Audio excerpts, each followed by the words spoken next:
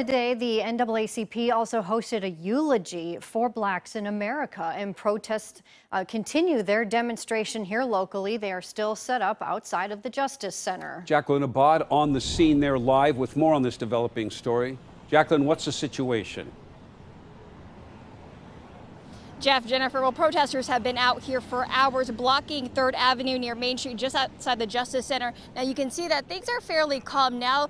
Protesters are standing in the middle of the street directing traffic. And while things seem calm, things have been tense at times. We saw people get pepper sprayed.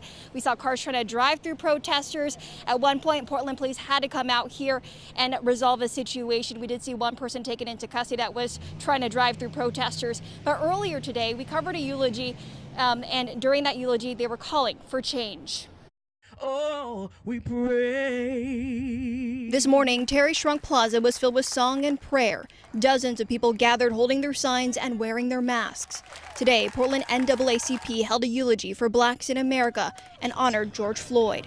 We have come here to recall that despicable horror of police brutality, namely the murder of another black man, George Floyd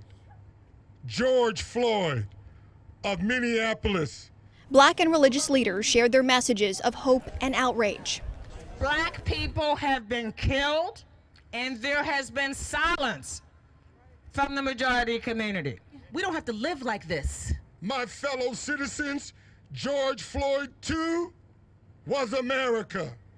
So we, people of color, and many of our white brothers and sisters say we can't breathe. And people in the community came together to show their support. And this is enough. It has to stop.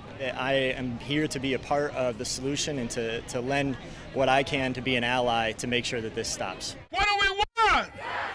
What do we want it?